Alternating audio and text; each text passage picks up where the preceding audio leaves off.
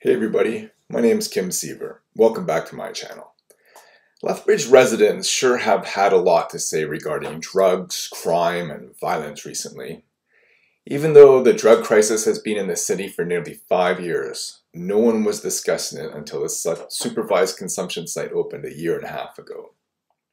Even though crime was increasing and public drug usage was on the rise, it wasn't until the SCS was announced that people started rallying around how terrible the city had become.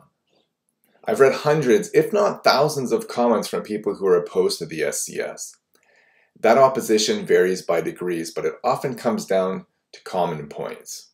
Here are the 8 myths people often use when opposing the supervised consumption site, and why exactly they're just myths. Number 1, we need to shut it down.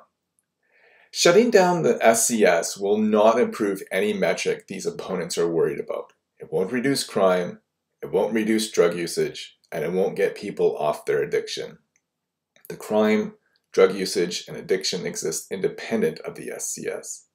They were here before the SCS, and they'll be here if the SCS shuts down. Plus, drug-related deaths would increase. Number 2, it's not working. It most definitely is working.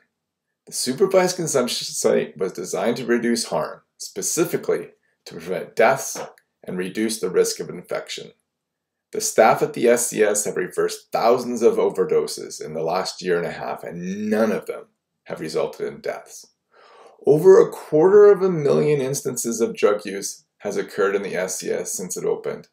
That's 250,000 instances that didn't happen in public, thereby reducing the net amount of drug debris in public. Number 3, I support the SCS, but it needs to be in a different location. Its location was chosen because of the close proximity to the highest concentration of public drug use.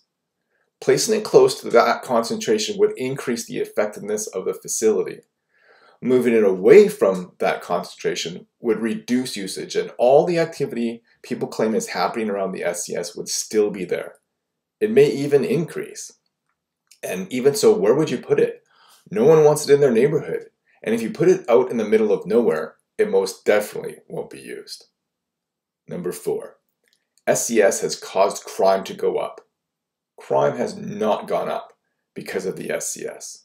The drug crisis arrived in Lethbridge nearly 5 years ago.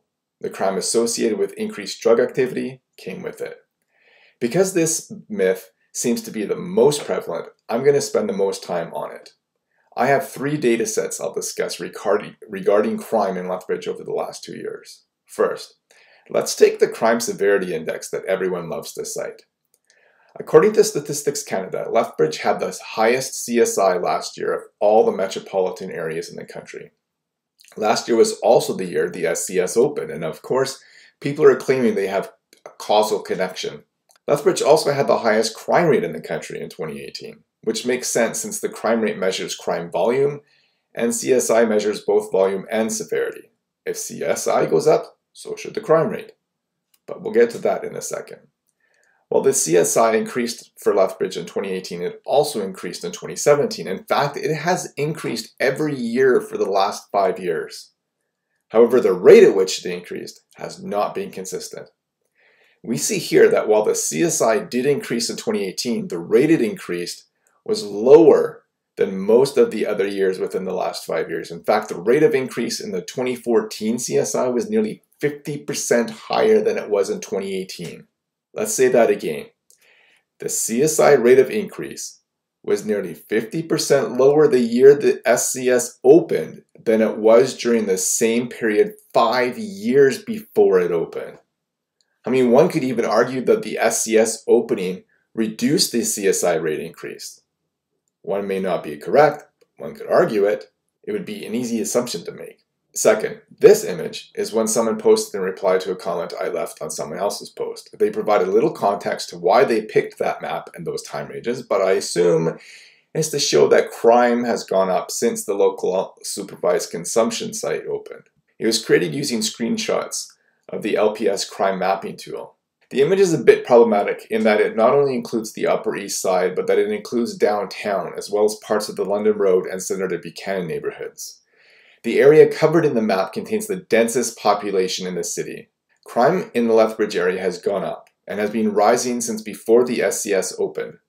So it makes sense that the most densely populated area in the city would also see an increase in crime. If that image suggests that the SCS is the cause of the increase in crime because the January before the SCS opened is lower than the January after the SCS opened, then I wonder what the amounts were for multiple months. Which brings me to my next image. I decided to chart the total number of incidents for every month going back as far as I can. Unfortunately, the tool has no data older than August 2017 and is missing data for November and December of 2017. The last half of 2017 appears to be trending down, so I will assume that the missing months were on that trend. That's an assumption I'm making though, based on that trend and the fact that the last half of 2018 also trended down. What we can see is that crime does indeed seem to increase after the SCS opened. August through October 2017 both seem lower than the same period in 2018. January through February 2018 seemed lower than the same period in 2019. But then the data does something interesting starting on March 2019. In March 2018, the total number of incidents reported in this area was 393. The total in March 2019 was 396. That's roughly the same amount, and it's the first time in over a year that the data in the second half is not higher than the first half. I mean, it's technically higher, but by only 3 incidents. That's less than 1 more per week. Then in April 2019, the number of incidents drops compared to 2018, and it keeps dropping. For each of the last 4 months, the total number of incidents reported for this area have been lower than the same months in 2018.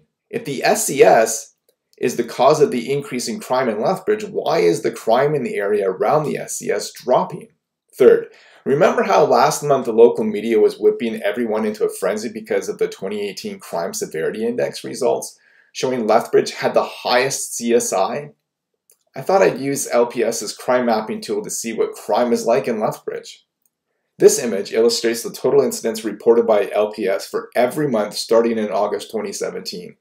These are city-wide results, and while crime did seem to rise in the last part of 2018 compared to 2017, crime has been actually lower every month of 2019 starting in February compared to the same months in 2018. So crime is going down in Lethbridge, not up? The funny thing is that any one of the reporters covering that story could have easily done this same research. It's publicly available data. I didn't even have to contact someone. So, to sum up, crime was rising before the SCS opened. It came in the middle of an upward trend, one that everyone ignored until it opened. So they assumed its cause was the SCS. But the SCS isn't a time machine. Crime has been here for a while, long before the SCS opened. The SCS is a response to the drug crisis, not the cause of it. Number 5, the area around the SCS is dangerous. The SCS is near downtown, which has the densest population in the city.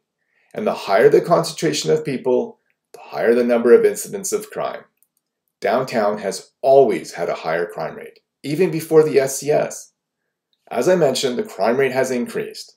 And if the crime rate in general goes up, so will the crime in the area with the highest concentration of crime. But it's not the fault of the SCS.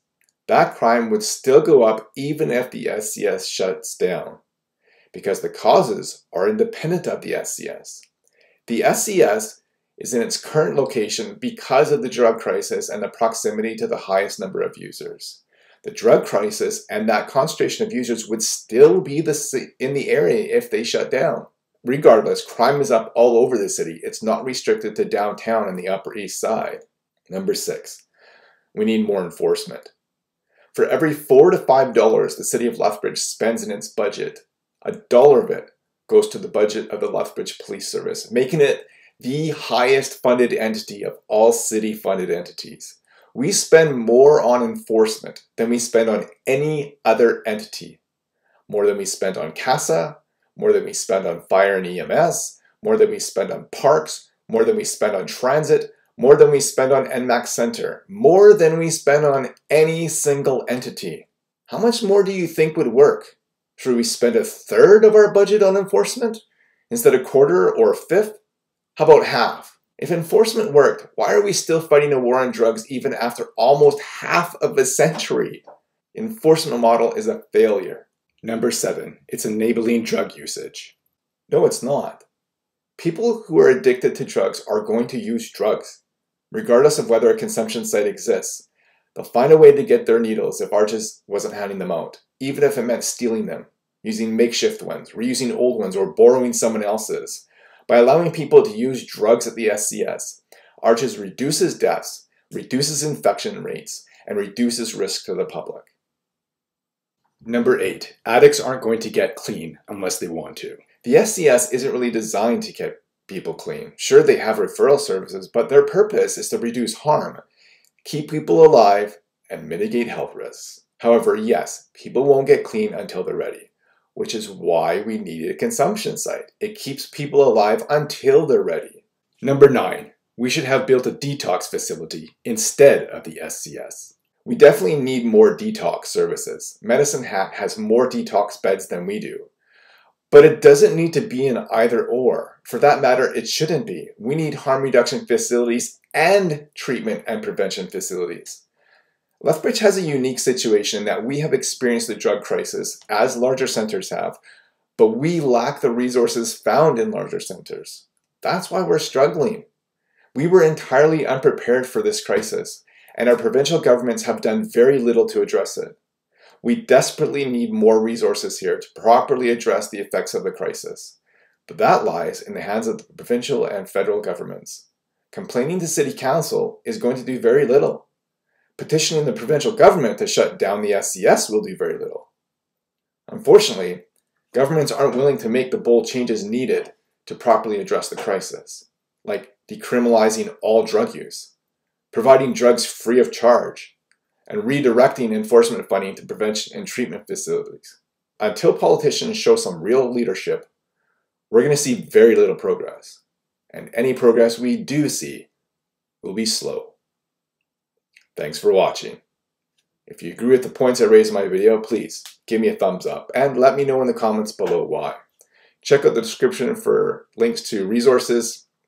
Please share my video, subscribe to my channel, and I look forward to